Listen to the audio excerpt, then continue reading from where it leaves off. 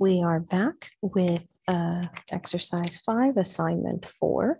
And in this experiment, we are going to see a demonstration of how diffusion across a membrane works. And this is related to how materials can diffuse in and out of a cell membrane, as well as this large scale experiment. Now we're going to use a modified version of the experiment. It is different from the one that's printed in your book, but it is in your supplement manual. In mine, it is page 88. The top of it says diffusion, molecular size, and membrane permeability. Step 1 is to fill a beaker 2/3 full with water. And it also says in step 2 that we should be soaking a 15 centimeter length of cellulose tubing. So this is what it looks like dry. It doesn't look like much of anything. It almost looks like a little strip of plastic. But when you soak it, it becomes soft and pliable, and you can actually find an opening in it. And then it actually becomes tubing that you could like stick your pinky down in. And that's what it looks like. So this is most of this time this has been done for you. Just remove the tubing from the beaker. I'm going to do this out of order a little bit because I wanted to just use the same water to soak as I was using for the experiment. So I'm just kind of feeling around on this tubing to find sort of where the seam is so that it'll be nice and straight and it won't be all twisted up. Okay, I'm taking it out. And it says that we are supposed to add 4 milliliters of iodine solution. So I've got my iodine here. And these pipettes, they hold 3 milliliters to the mark, but 4 milliliters would be a bit more than that. So I'm just going to put a whole pipette full in the water and rinse it out.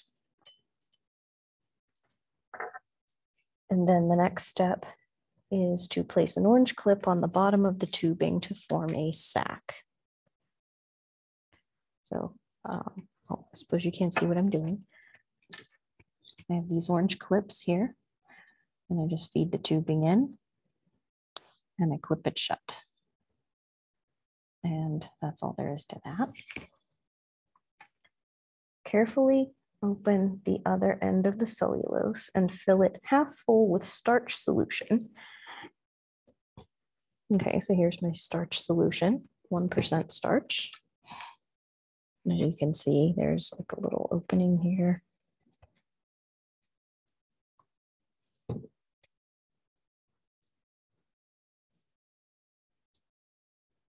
These are a little tricky to open without ripping, so you just have to be patient and gentle. And you just have to get it open enough that you can fit the nozzle of your bottle in. So I got the corner open.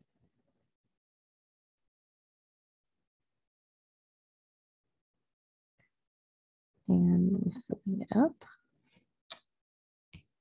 As you can see, it's going very slowly because there's a small nozzle on this bottle to avoid my making a huge mess next to the computer with all this liquid as I film.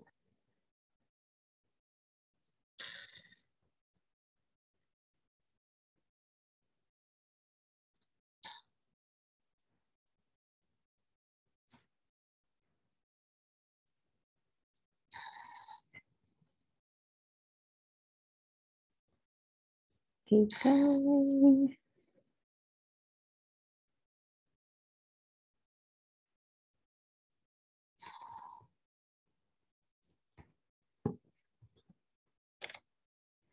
Okay, so This tubing is actually a little longer than 15 centimeters, and I've filled about 6.5 centimeters worth, so I think that's probably half. Then it says to add 5 milliliters of glucose solution. So I'm just gonna kind of pinch that in my fingers and hold it so I don't drop it while I open this bottle of 20% glucose solution.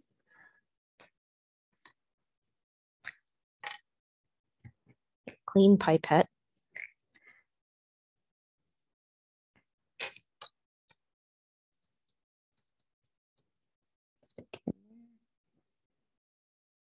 It's 2.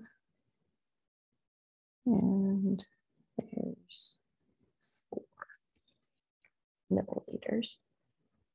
Oh, it said 5. So we just want a partial pipette full. Okay, now that's 5.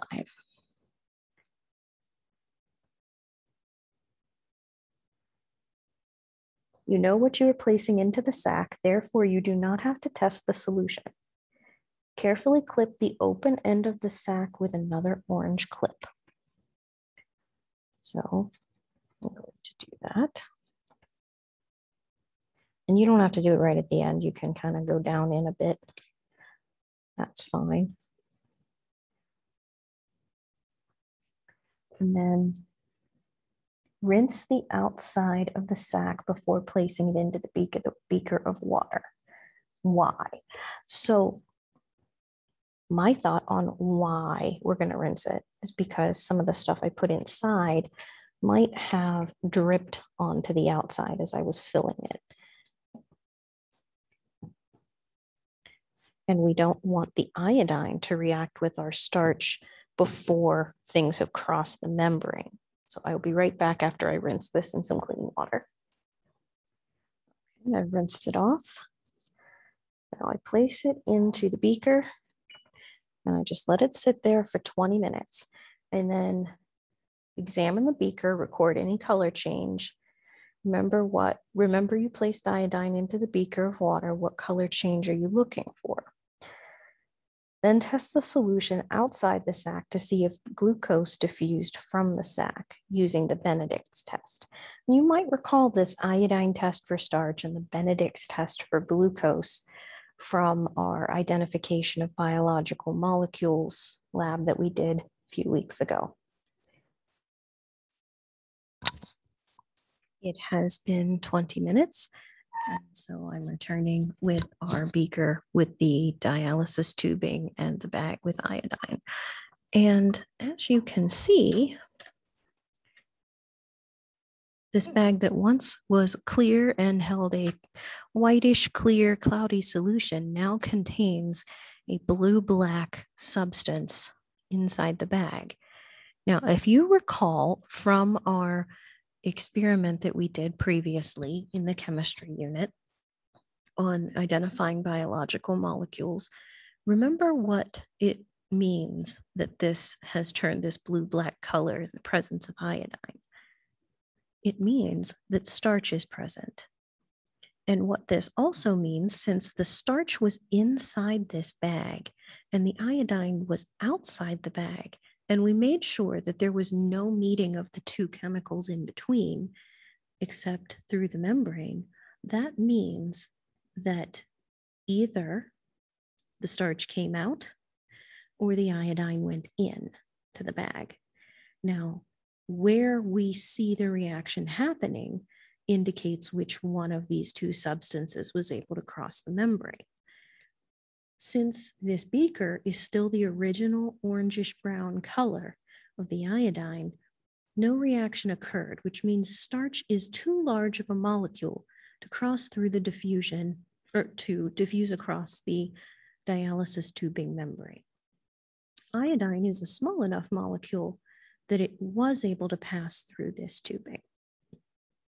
Next, we will have to do the Benedict's test to figure out whether the glucose that we know we put inside this bag was able to pass through the bag and come out into this water. So I'm going to take this water and I'm going to do a Benedict's test on it, and I will come back. All right, we are continuing with the experiment where we have to do the Benedict's test now on this iodine water to see if glucose came out of the bag. So to do the Benedict's test, we put 1 milliliter of the substance to be tested in a clean test tube. So I have here a clean test tube, and we're going to pipette up 1 milliliter into the test tube. It goes. And then I'll get a clean pipette. Add 3 drops of, oh, I'm sorry, I'm reading the wrong thing. Add 3 drops or 0.15 milliliters Benedict solution to the test tube and mix by shaking.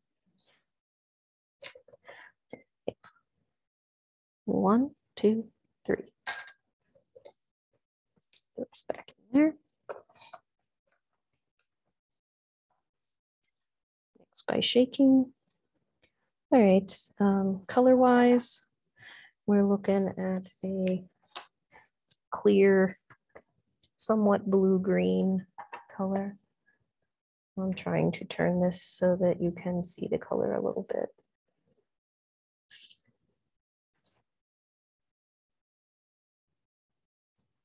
All right, and then I have to heat it, so I'll come back in a second after I've heated it. Okay, I have just finished heating the solution up. And as you recall from the Benedict's test, any color change to anything other than blue is a positive. And how yellow, or first it turns green, then yellow, then orange, then red. Red is a lot of glucose, green is a little bit of glucose, and yellow and orange are somewhere in between. And as you can see here, this is sort of a light orange leaning towards red color. Definitely not blue though. So I'd say that is definitely a positive reaction. Now what this means for us is that since the reaction for the Benedict solution was positive in the water outside the bag, where there was no glucose at the start of the experiment, that means that glucose is a small enough molecule that it was able to diffuse through the membrane of the bag and into the water.